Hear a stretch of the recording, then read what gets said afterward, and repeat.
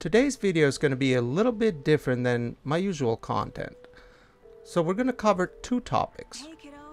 Why I use a different CPU when comparing the 7900 XTX and the RTX 4090, and the issues that I've been having with the Radeon RX 7900 XTX, which also contributes to the reason why I use two different CPUs. So I have two different PCs. I have my RTX 4090 paired with the Ryzen 7800X 3D, and then I also have the 5900X PC, which is paired with the 7900 XTX.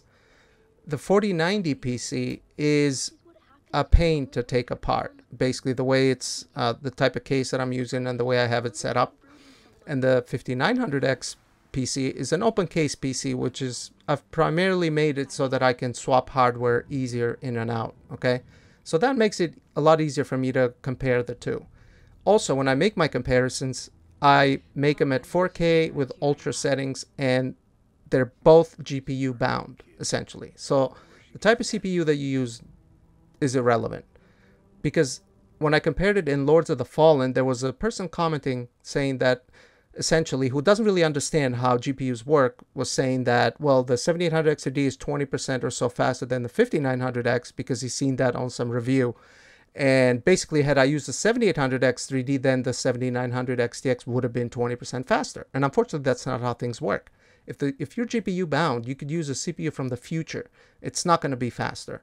This video here is a video I made a few months ago of Fort Solis, the game where I essentially tested the 7900 XTX with both 5900X and 7800X3D to essentially show that if you're GPU bound, for those who don't understand it, it's not going to matter the different CPUs that you're using. Now, if we were playing at like 1080p or 1440p, maybe, right? If we're CPU bound, then the CPU matters. If we're GPU bound, then it doesn't matter.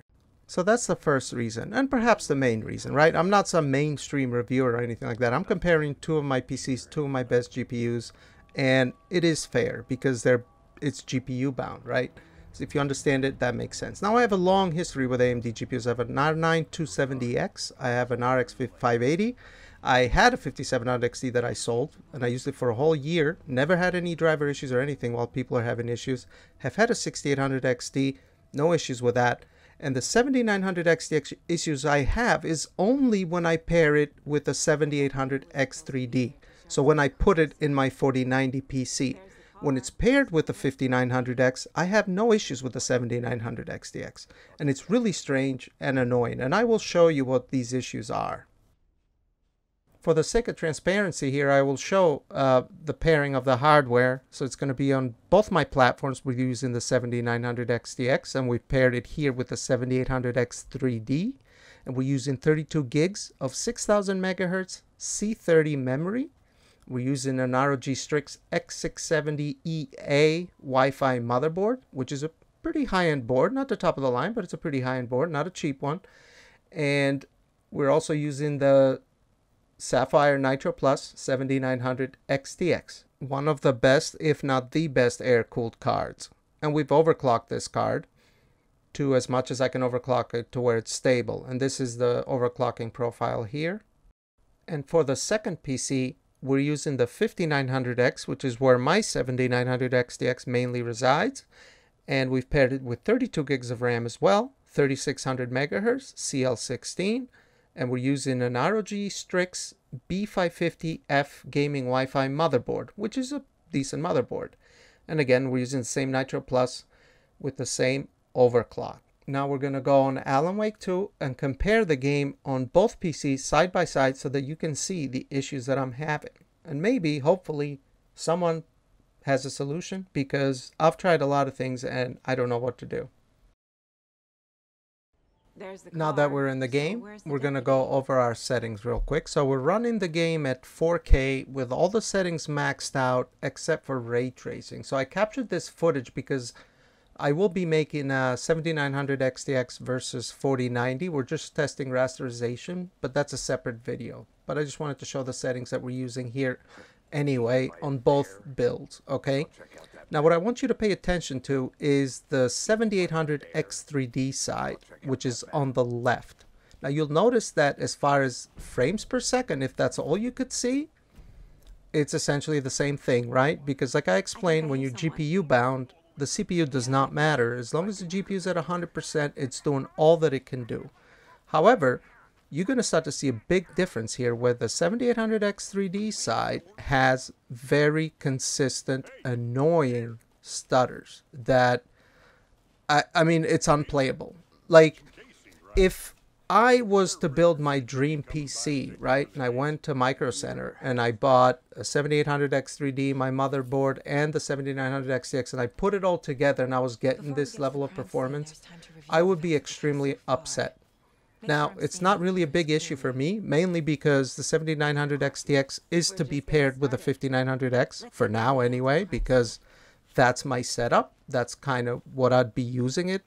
But if it was just a 7800X3D, I would be extremely upset. And my history with AMD has actually been really, really good. And I've always stood up for people that complain about driver issues and stuff like that. Now, I know that a lot of it is legitimate. There's people that I know that have had issues. I know people that have had issues with NVIDIA as well. I have had issues with NVIDIA as well.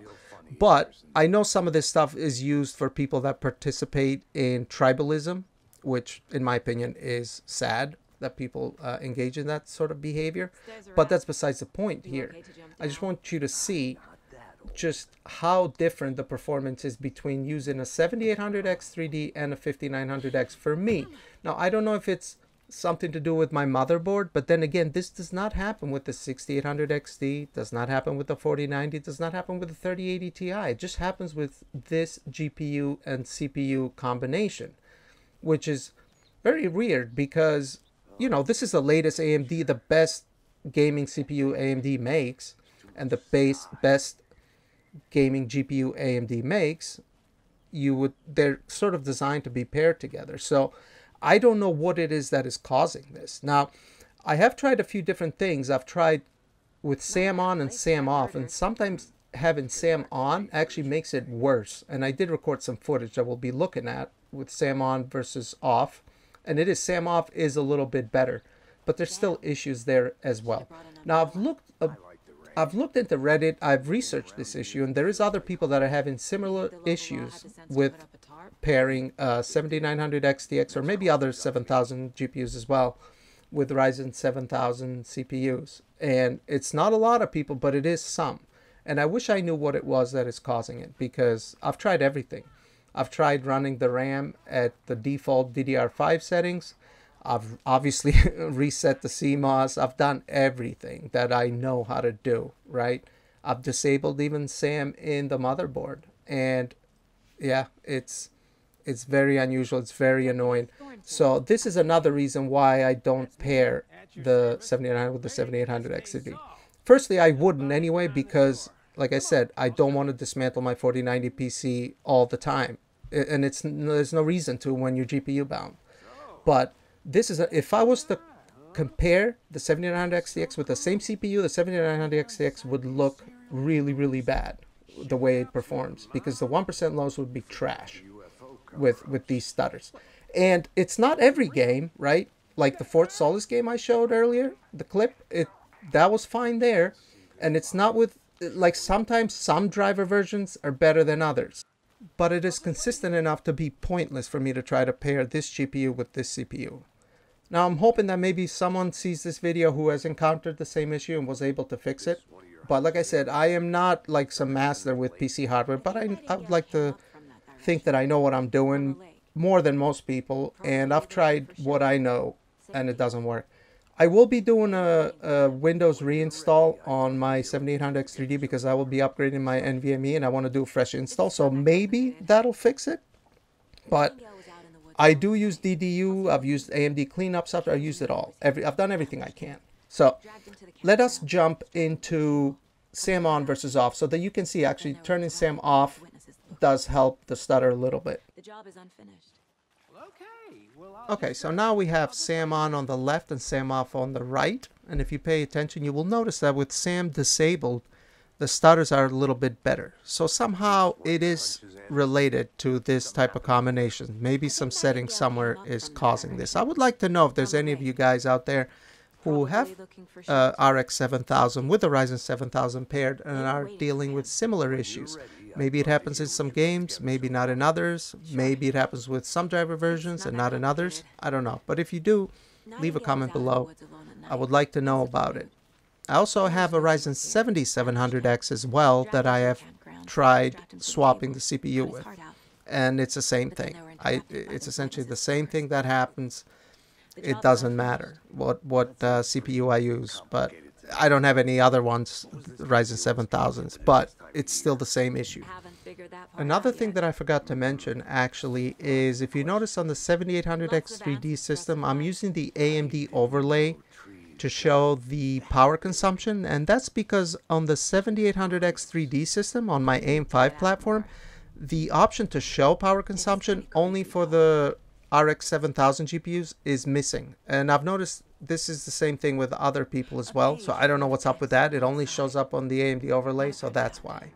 But anyway, guys, I just want to keep you guys up to date, and for this video to act as a sort of, you know, when people come at me sometimes for using different CPUs, to show them that when you're GPU bound, it doesn't matter. But I also have issues pairing 7900X6 with the 7800X 3D.